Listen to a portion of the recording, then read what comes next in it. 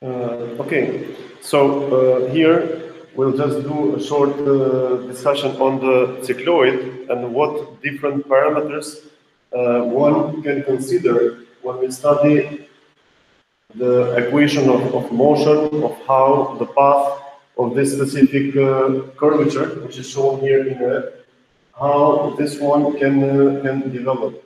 The general idea, it was not the general idea, but this was first posed as a question by Bernoulli, sometimes in the end of 1600s. And by that time, several mathematicians answered to the challenge. And the challenge was to be able to identify what is the shortest time needed to go from point A to point B. This was the original question. So if the only force was the force of the gravitational force. So the first possible path could be this, or it could be some other path like this, or if we need more speed, this one could also be considered. So the question was to identify the one which has the shortest, the fastest path in time. And in terms of the fastest path in time, we see this one in the application of optics, because we know that if we have here vacuum, or if we have here air, and here we have water, then the question is, how can we go from this point P1 to a point P2 with the shortest time?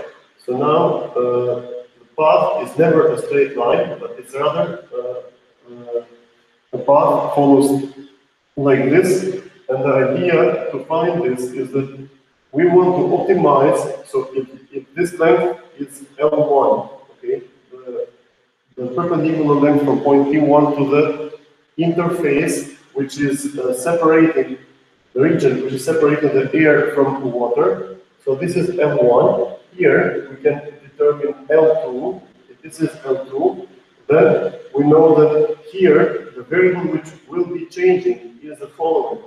So let's assume that this is an angle θ1, and this is an angle which is θ2.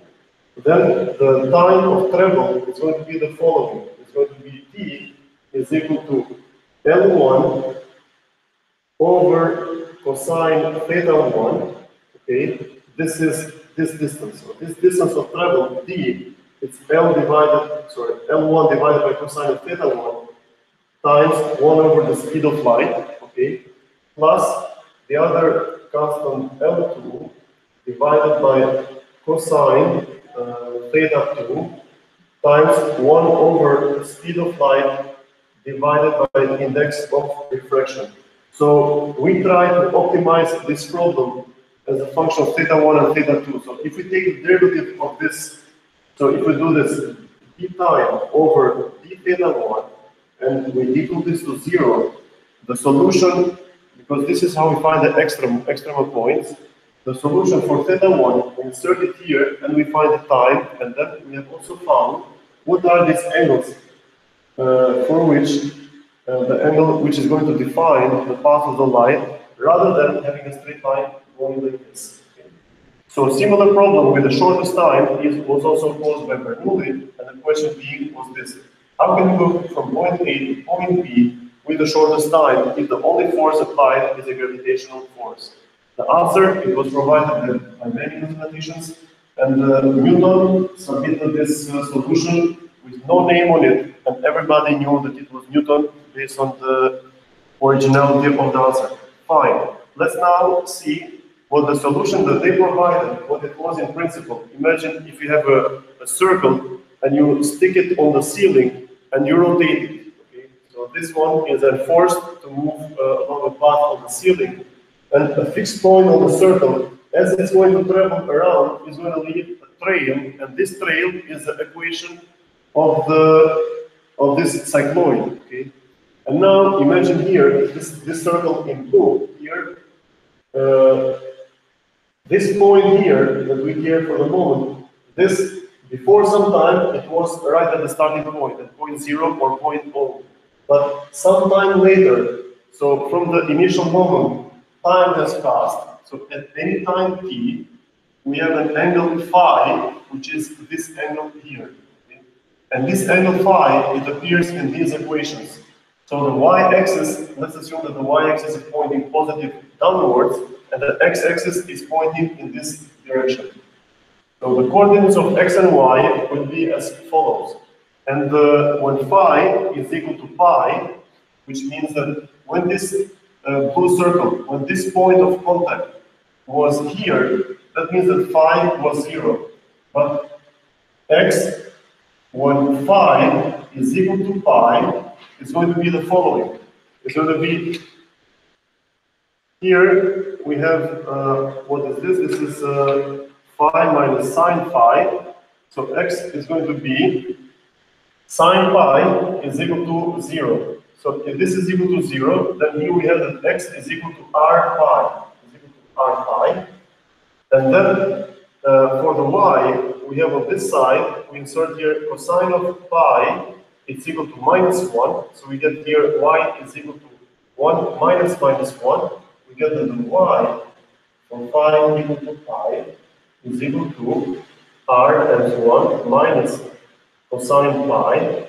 We know that cosine pi is minus 1. So finally, we get 1 minus minus 1. And this is 2r.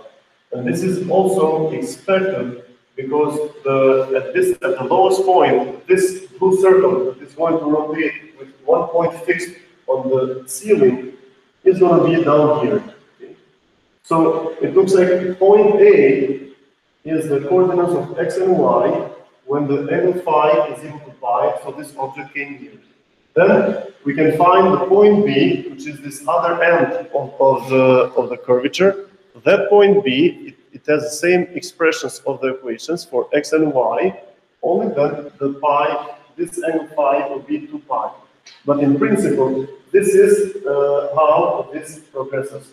Now, this has very interesting properties. People have always tried to approach this one from different perspectives, and it's a good thing to do because if you analyze the motion or the equation of the cycloid from a specific perspective, you always learn new things. For example, here, if this is the radius, this is also the radius because this is totally the diameter. And if we integrate over x and y to calculate what the length of this path is equal to, we find that the arc length from O to A, this is equal to 4r. Okay?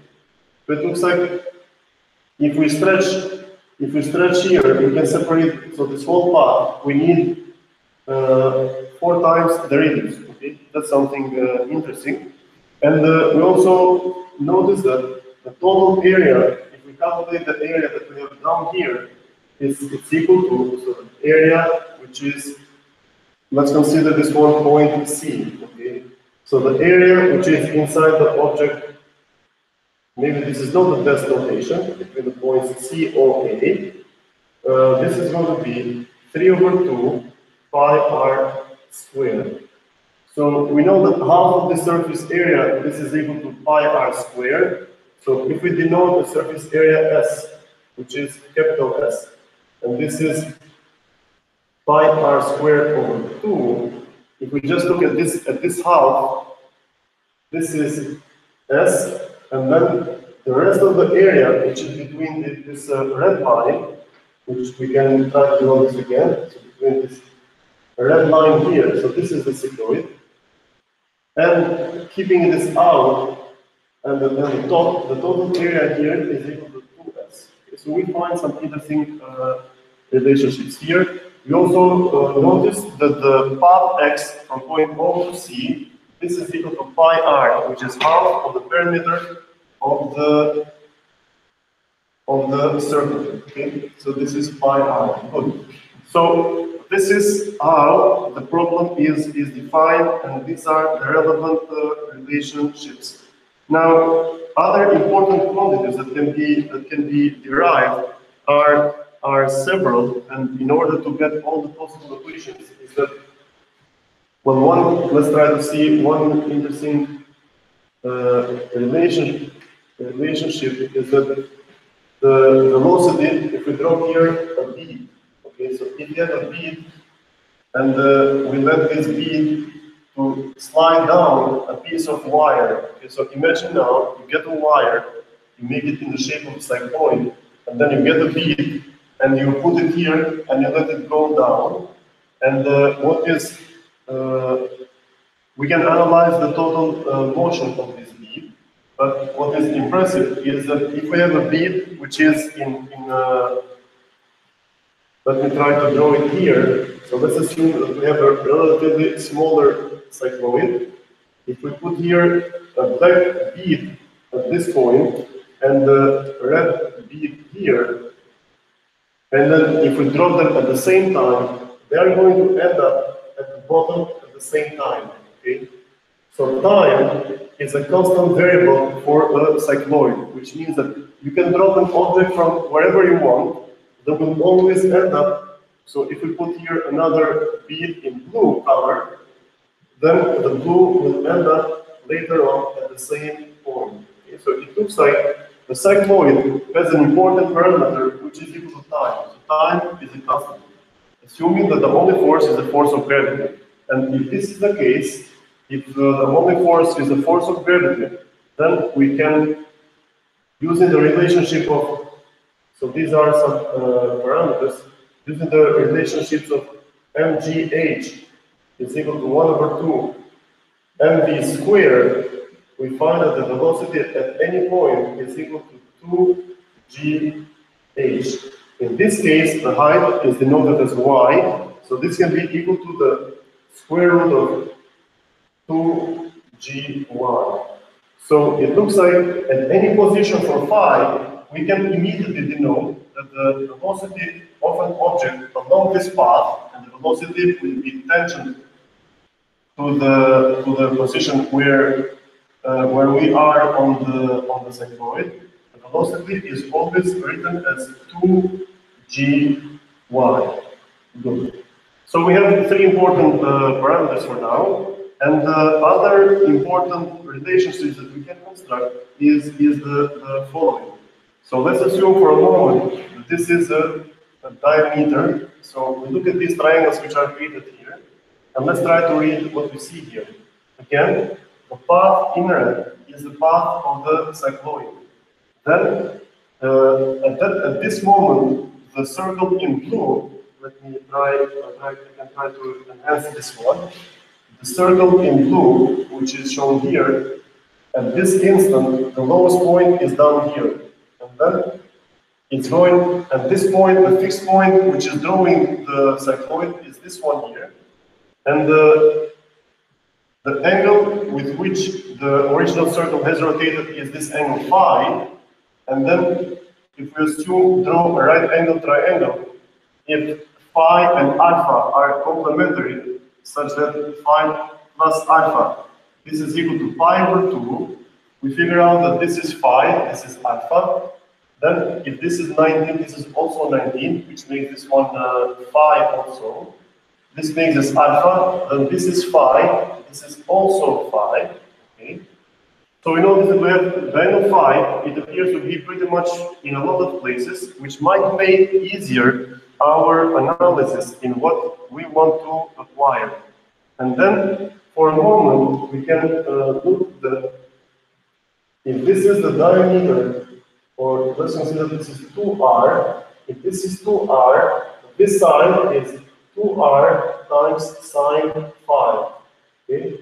And then, this is the hypotenuse of this smaller triangle here, which means that this side here is the hypotenuse times sine phi. So that this side is 2r sine squared phi. Okay. So, and this one, 2r sine squared phi, is in fact y. Okay, so this y here, we can even write this one as 2r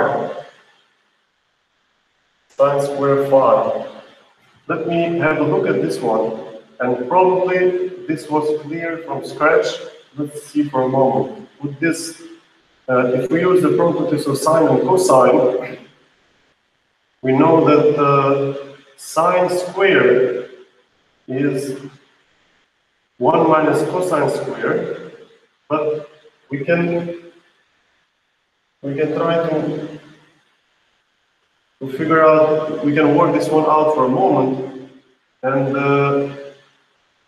but in principle we have this relationship, and then so we observe that we have this y is equal to 2r sine squared phi. This is the relationship, and then we can do the following. We can have here 1 over 2r. This is equal to sine squared phi over y. Okay, so we notice here that we have another constant of the cycloid. So the first constant of the cycloid, it was time. And we care about the constants that appear in the motion of a specific object or in the dynamics of a certain system, because that helps us to understand the basic principles that are in the system. So everyone is invited to have a look at even not only to count the number of the constants, but also to construct the relationships between these constants. So here, this is one constant. We have t, and 1 over 2r for sure is a constant, because the r is the radius of this initial circle. But what is impressive is the sine square phi divided by y. This appears to be another constant. So we can add this here. So we get here sine square of phi over y. This is another important constant. Now, what I'm asking in the homework is the following. Try to identify. So I want you to find the time as a function of r. Okay, t as a function of r. Find this one, which means this means that you may have to solve this problem for a series of different values of r. So keep the r small, which means that as a test you can have r any value which goes, let's say, 1 centimeter up to 100 centimeters, and see what the curve is. It doesn't have to be, but choose a range. Okay, a range over which you can observe a change. Then, the next thing that you are asked to find is to figure out what is phi as a function of time. How will this phi change as a function of time? So how can we do this? Is that if the time is a function of r, okay, you may try to find a relationship. So as you change, when you're trying to solve the problem, when you see how the phi is progressing, how the time is progressing, you can immediately draw the graph from there. And in order to do this one, you can approach this one differently. But I guess you may write something like before: phi is equal to. Let me find a better pen. So for phi equal to 0, using steps of, let's say, 10 to the power minus 3, the step can be even smaller. So you can even, okay, so you can improve, make things finer and finer gradually. Now let's assume that you are making these much steps, phi, and let the angle go up to 3.14. Okay, so this means that we want to scan what is happening with the relevant parameters up to angle pi, which is this point here. Okay, and this is the case, and then we need to here we have a counter which is equal to 0. Then you can set here a counter which is equal. You add this one each time, and then here you have the x will be equal. We have this expression, so we have the correct expression for x, which is going to be equal to r phi minus sine phi. Then we have the coordinate of y, so the y1 will be equal to r1 minus cosine phi. So we got the y. Then we can identify what is delta x. Okay, what is dx, how much the x changed, dx is equal to x count minus x count minus 1. And we can identify also y, similarly, y count, the difference between two subsequent values for y. Then we can identify what is the path. So if we are somewhere here, from this point to this point, we have dy is this length, dx is this length, but the length of this path, we can use the Pythagorean theorem, which is stated like the ds is equal to the square root of dx squared plus dy squared. So we found the ds, so we are finding all the relevant parameters. And now that you can find the ds for any small increment in the angle phi, you can add up all these ds's and find the complete length of this side, or of the path of the cycloid, or of the path over which the bead, or the ruaza, will travel through if we draw it like this. Now, if this is the ds, then the next important parameter that we can try to determine is the, let's have a look, what can we find next? We can, so actually the moment we know y, we can also determine what is the velocity. The velocity is always equal to 2gy, okay? So using the conservation of energy, so we get 2gy. And again, this is velocity count. So we count this velocity will gradually change, right? So we are moving in discrete steps, and we are putting the increasing in discrete steps angle phi. We are gradually changing the y, which means that we are gradually changing the velocity, and then we can find the time, which is going to be equal to ds count divided by the velocity count. Okay, so we have to divide what were the last change in the ds over the velocity there. So this is the time between two small intervals, and then we can find the total time, which is, we can write this one, total time is equal to tt plus t count. Okay, and tt total time, we can assign this one for the for loop as a 0. So from here, it looks like we can find a lot of relevant parameters using the equations which we already know. But what we are asking is to find what is the time, which is a constant for this motion as a function of radius, and what is the angle, and draw the graph. So the graph will tell you it will tell you the essence. Draw also the phi as a function of r, and you are always strongly suggested to even check what is the angle phi as a function of r. Okay?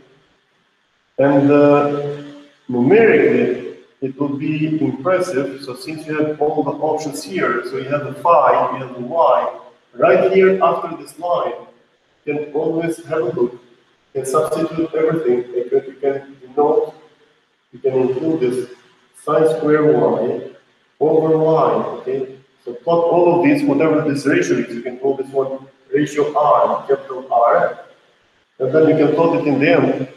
If we are assuming that this is a constant, most probably you are going to get a constant value of this r as a function of angle phi, because this is the value. So, and then one final thing, which was my initial statement in the homework, is the following. So, we mentioned before that the arc length from O to A is equal to 4r. It's here. Okay?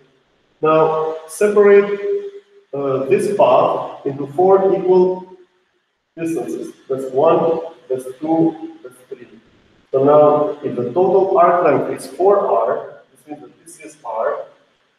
This other one is also r, okay, and so on r. Now, I wanted I want you to find out what is the angle here, which is beta 1, beta 2, then this is, so these are this R, this is also R here, the part in red, this is also R and R. So you have to find what is beta 1, beta 2, beta 3, which extend over these arc lengths, okay? And the final angle, beta 4. Identify these four angles. Now, another thing that I can add here is the following. So we observe here the sine square phi over y is a constant. So we are talking about this one here. And then we start thinking and we try, and it's good for all of you to think why this is a constant. Okay? Or then these two quantities, they continuously change, but it looks like, if we look at this side, so the square of the sine over, so this is quadratic expression with respect to the sine, okay, so the sine of phi, and this is linear in y, okay, fine, but then let's have a look here on this side, this is 1 over 2r. What does 1 over 2r mean? Now, if we think, what is 2r? 2r, it's just, it has units of 1 over meter, okay? The unit is 1 over meter. So what could this be? And the possible interpretation could be the following. So let's remove these. Let's assume, well, let me say it directly. So this 1 over 2r, this can represent the probability density. Probability density where to find an object. And the idea that I came to this conclusion was this, that when I draw this one initially, this equation, I wrote this one like this, 1 over the square root of 2r, and for sure this is a constant. But then this has units of 1 over the square root of meters. Sometimes writing things in different ways might keep awake the intuition of how to construct different relationships. And in this case, this also happened with me. They just reminded me that the unit of 1 over square root of n is the unit of the probability density of a particle that moves in one dimension. And this concept. This is a concept which comes probably from quantum mechanics. And we know that there is a quantity which is called the wave function. And this wave function, this in the general sense, this can be a complex number, but the only physical reality is that the square of this wave function, this is the probability density.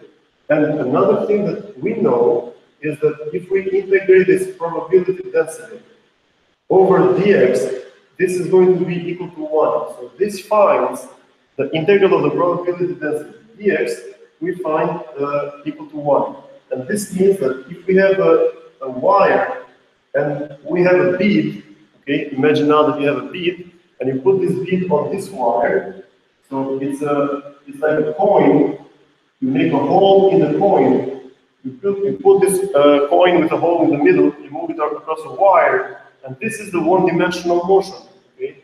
And here, the dx, this is measured in meters, and the function, the unit of the wave function is 1 over the square root of meter. So that's when I thought that this has to do with probability density function, but it looks like it's a probability density which is a constant, okay? But where is it constant? So could this be the probability where to find an object that is sliding down over time? Could this be, so that was my first intention.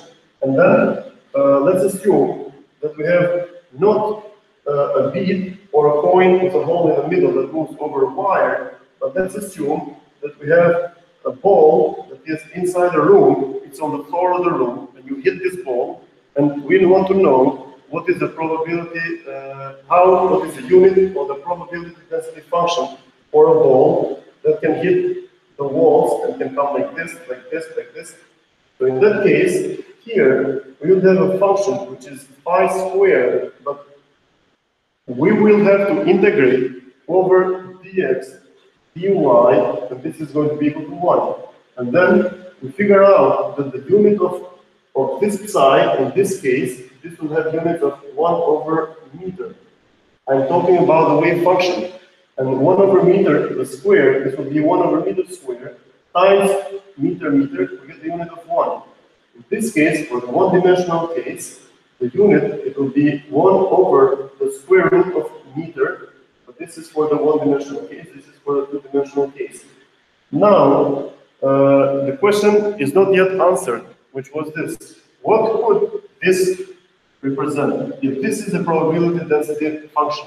Now, let's imagine for a moment if I'm going from point A to point B. Allow me to take this out. So if I'm going from point A to point B, so I'm going from point A to point B, and I'm moving with constant velocity. What is the probability that I'm found between any of these 2 points? Okay? Now, the probability is going to be 1 over L. Okay? Because if I have a different 2 points from point A to point C, where the distance is 2L, then the probability that I can be found at any point over the second length, it's going to be equal to, so let me write this on probability density, the PB would be proportional to 1 over 2L. Okay? So far, so good. And then if you worry about whether this is true or not, we can always do the following. This probability, which is 1 over 2L, we can integrate over dx from 0 to 2L, and the answer will be equal to, it will be equal to 1. But now, good. Assuming this is true, what probability is constant over this whole path? Okay. Probably this is my second or probably the third time I'm repeating this, but it looks like in some coordinates, and these coordinates, it could be either x, it could be the y, it could be the phi, any one of these, or it can be even r phi or r cosine phi. Probably any one of these is changing gradually. Okay, so here in this probability, this would be actually 1 over L. If I'm walking with a constant velocity, so if I'm walking from point A to point B with a constant velocity, then the probability is 1 over L, okay? Because if we plot this one, if you plot this probability density as a function of position, let's try to draw this one here, we could get the following. So that's the probability. Here, this is as a function of x, and the probability here, 1 is somewhere over there, is going to be equal to 1 over L. Okay, so probability is always the same if I were to go from point 0 to point L, or from point A to point B. That's good. The probability is always the same. Now imagine for a moment that I walk somewhere, I meet someone, I have a chat with someone, and I spend a lot of time. And then the probability density at this point would increase a lot at this point, but then I start running, okay, probably I'm late, and now since I start running, maybe the probability is going to drop very fast, because if somebody wants to take a picture of me here, and if they take the picture only once, the probability to get a picture with me walking, it will decrease drastically. Okay? In this case, in the case when I meet with someone, the probability of me to be found somewhere here is way higher. So which means that if somebody is trying to, and if we do this experiment hundreds of times, a person sitting here trying to observe a specific position between point A and point B, that have a higher probability to catch me, but someone else, which is a little further, has a smaller probability to catch me. So this is the probability density. Okay, so again, where in this curvature we can have a constant probability. So if something like this is really true, over which axis can we, so this x-axis is in blue, over which axis we will have a constant. So this can be the y, okay? And then we can have another axis which can be in a different color, which is phi. So that's a good question. So the probability over which one of these three could be a constant, if this ever makes any sense. Actually, without intending to give the answer right now, we observe that we see the phi here. Probably we get a probability density function which is a constant over phi. So as the phi is changing, maybe it's something which has to do with the time spent of some bead over a specific range of phi. So here, when we draw initially this one for descriptive reasons, and we said that if somebody is trying to catch a picture of someone walking between point A and point B, and that would represent the probability of catching that one if they're randomly trying to click the shutter, then here probably we may have a constant. So if y, we know what is the range of y, or the range of x in blue, it's anything from 0 to pi r, okay? The y, which we draw here in black, the y, it's a range which goes from 0 to 2r, okay? Or this is small r. And the phi, it's going to be a variable which is going to change from 0 to pi. So the probability density is something which is going to count the probability to be found at any d5 or at any d1 or at any dx. Okay? So try to think about this problem in this perspective, and we started all this discussion, which in the end, this was a little, this can be inside the scope of several individuals that want to watch this problem from different perspectives, so it was not a waste of time. And you can always go back and go to the point which interests you the most. But as we discussed here, looking carefully to constants of motion, or to constants of the, constant of motion, it's an important approach, which is also intuitive, which can then be used to derive complex mathematics that can happen in this case. Okay, so this was a treatment, probably a slightly different treatment that you can hear about the cycloid.